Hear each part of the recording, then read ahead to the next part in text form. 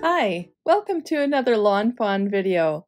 I'm Kara and today we are making a magic iris birthday bubble surprise. I'll be using bubbles of joy and Scripty bubble sentiments, a magic iris, and 3 rings there, and the 3 sausage pieces, the blades, 3 brackets, the handle, and the magic iris add-on and the tab for that. So I'm going to start by stamping out my scene. I'm placing these stamps where I want them, and this little guy is going to have the bubble wand and a bottle of bubbles, and on the inside his friend is going to be caught up on top of a bubble. So I want to see where they're all going to go, and I want this little secondary sentiment under the happy, so I want to make sure that I've got enough room for that.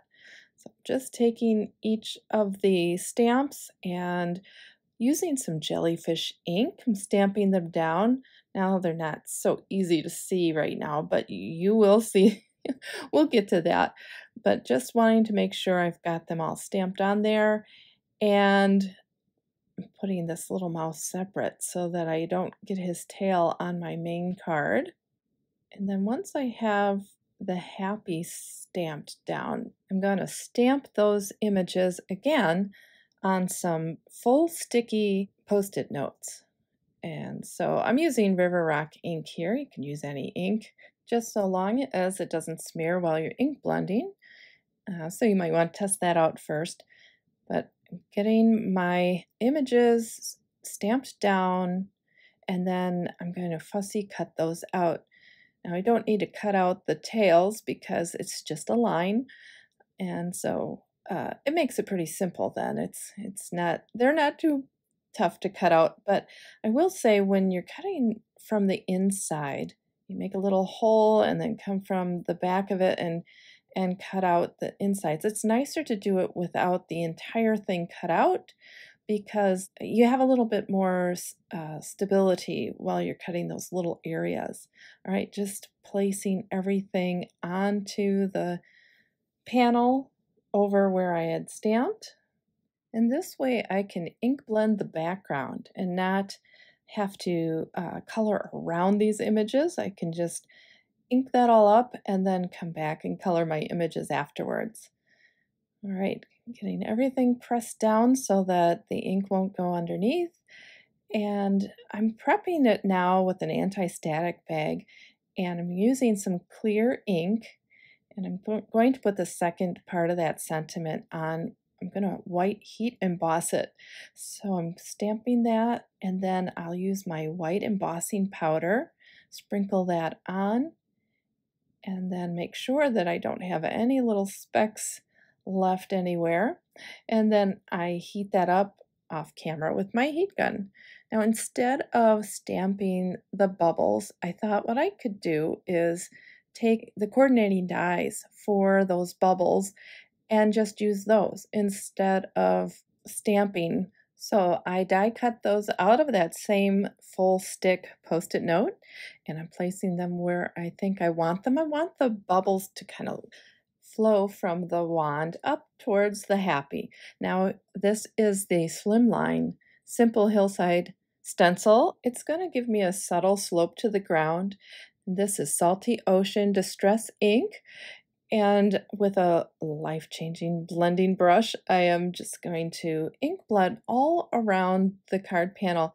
Now, I sped this up quite a bit. I don't think I'd win a competition in speed blending, so I thought I'd just give you a quick run through.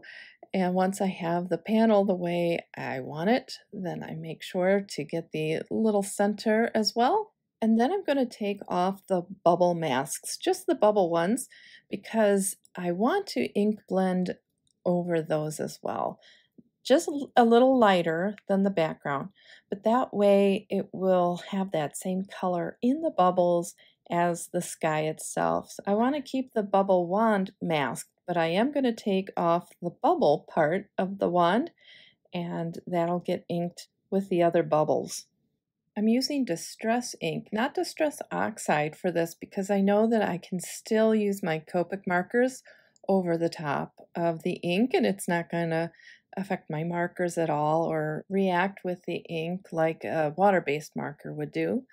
I'll ink up the big bubble that the mouse is on just the same, and now I can put the ground together. So this is Mowed Lawn Distress ink, and I'm taking that same Slimline simple hillside stencil, and I made sure that it was at the same place. There are grid lines on this stencil, so it's easy to line them up, and I'm just ink blending again in speed time. And I'm going to keep the ground pretty simple because all of the interest is going to be up at top. So I just wiped the ink off of my heat embossed sentiment, and I can start to color in those bubbles.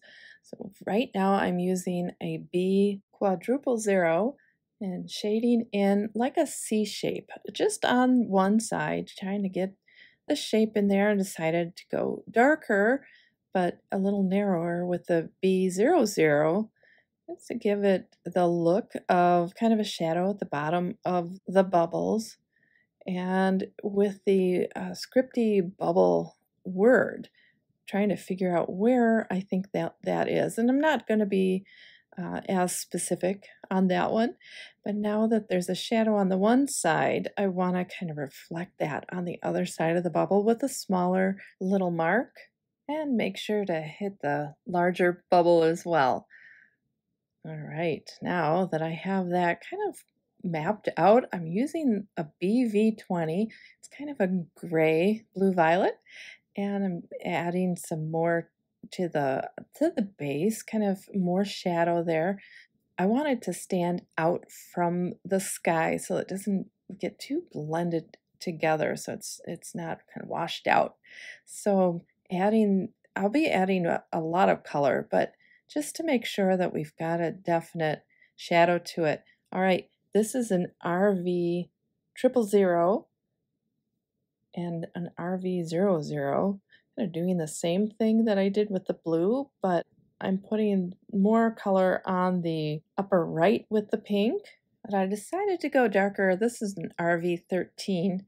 And I'm not worried about being too dark because I want something dark enough that when I go over it with my white gel pen, the white really shows up.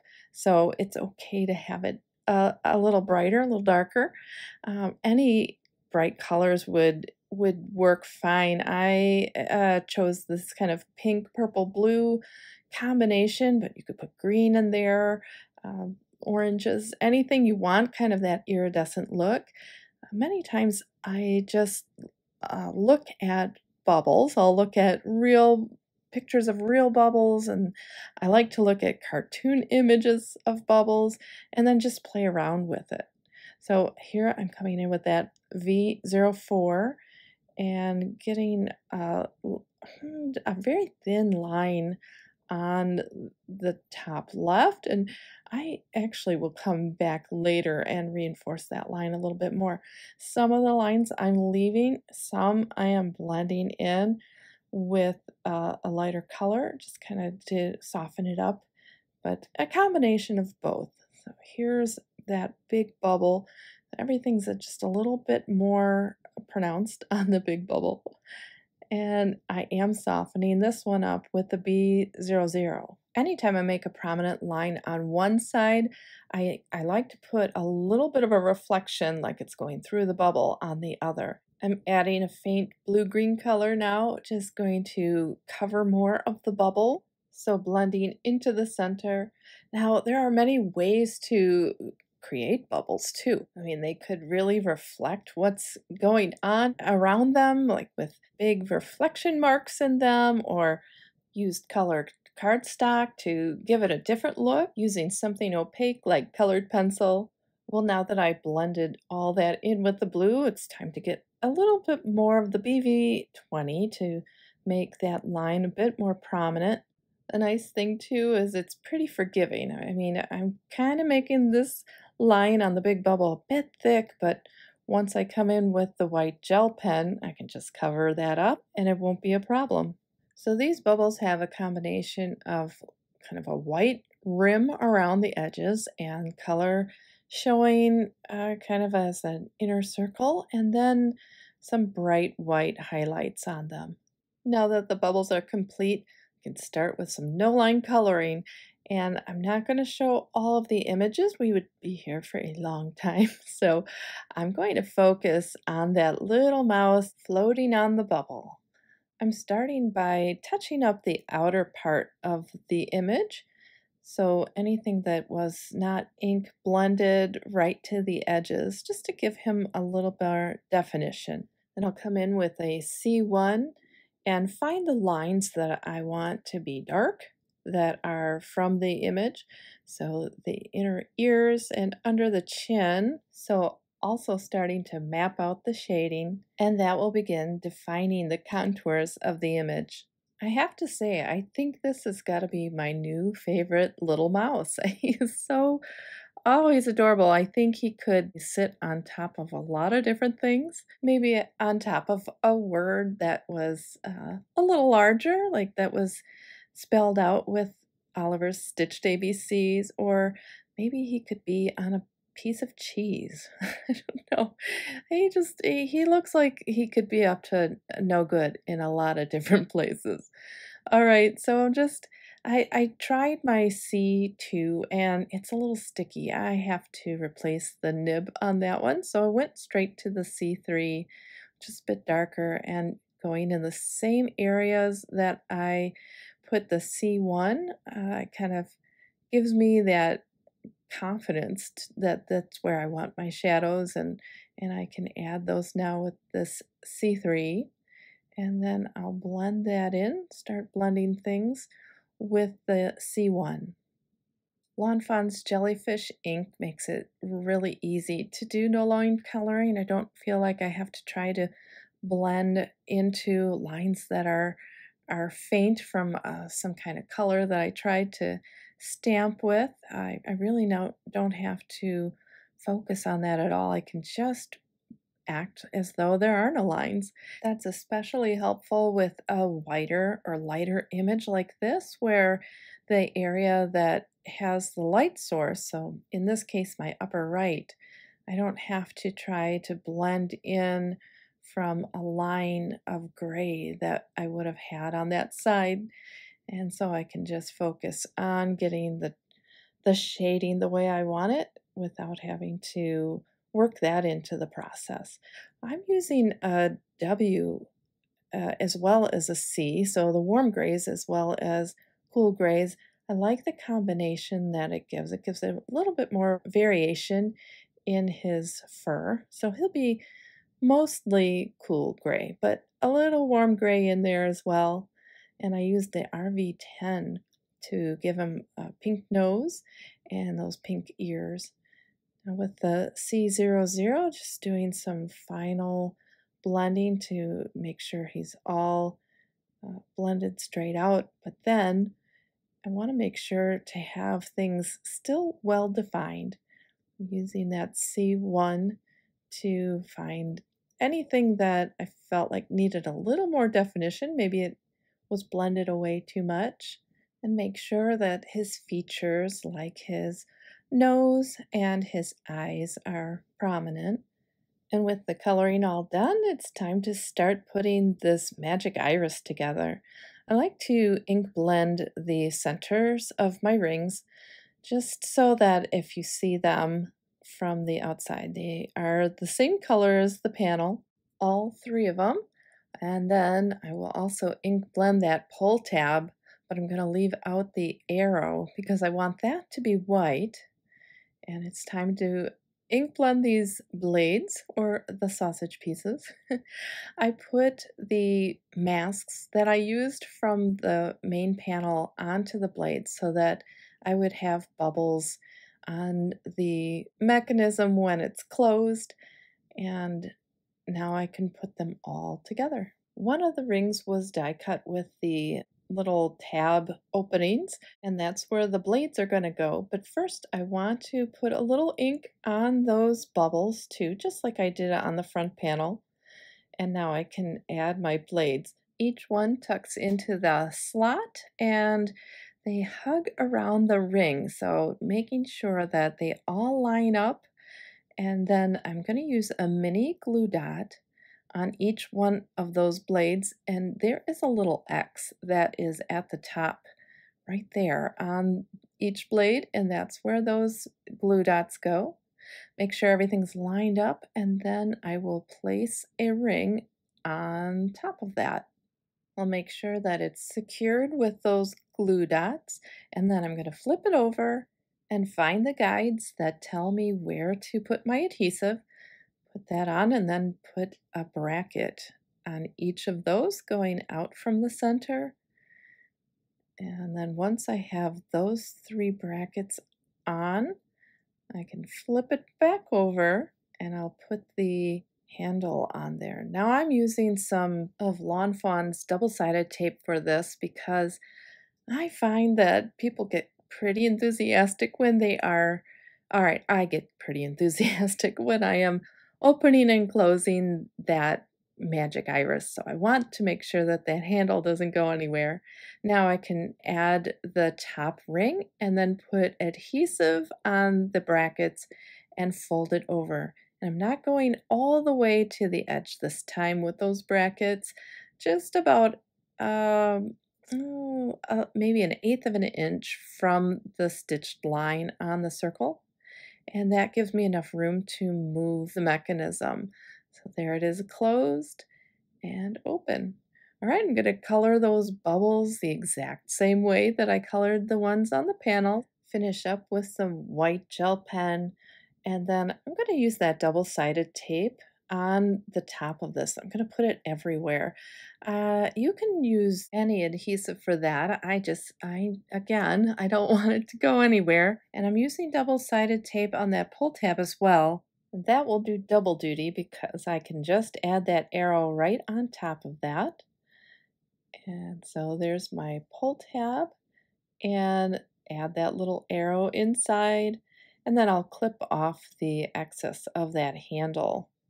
So now it will match up with my panel. Take off all that release paper, and then I will line up my panel on top of that so that the center is showing through just right, and also that tab is flush with the panel there. All right, now that I have that ready and it opens just fine, it's time to put this card together. I cut a 4 1/4 by 5 1/2 inch panel out of one of my latest favorite cardstocks. This is from the Textured Gemstone pack, and that plum color is fantastic. So I'm just going to put some foam adhesive on my panel on the back of it, just in the corners and on the long sides in the center so that it doesn't get in the way of the mechanism opening. And I'll put some adhesive on each of those brackets, and I'm going to figure out where that center piece should go. And so I've got some adhesive on the back of that, and I'm lining it up through the hole, and I'll place down that little center piece first, and then take off the release paper. And then I can line this up right in the center, make sure that my circle is right where it should be, and press it down. So here it is, closed and open. Happy birthday to you. And as I was opening and closing this, I realized I think I could go a little brighter with some of the colors. So with that V04, brighten that up kind of to match the background, that beautiful plum paper. And then I also decided that I need a shadow for the little guy on the bottom and his bubbles. So that's a YG63. And since my light source is coming from the upper right, I want that shadow to kind of follow that same way to the bottom left. And I'm just making sure that I've connected it to the feet and the bubble container because they are grounded. They're on the ground. And then I'm just going to come in with a C1 and dull that down even a little bit more. And I can't forget to add the little mouse's tail. I almost forgot, but this is a C3 and I'm adding in that tail, and I think it's a little dark when I look at it. So one way to lighten that up without getting everything blended around is just to take a colored pencil and color over the top of it. Just dulled it down a little bit. This is a light French gray. And then also to add a little more definition, now that I have some brighter colors in there, I wanted to just make sure that he wasn't blended out, that he popped as well. Then just adding some of those details with a colored pencil. And this is I think it's a cool gray. And then blending those in a little bit. So one was 90% and this one is 70%. And these are Prismacolor pencils. Define his facial features just a little bit more, and then this little guy is all set. I hope you enjoyed the video today and that it inspired you to color up some bubbles or try some no-line coloring. Thanks for watching and have a great day. Bye!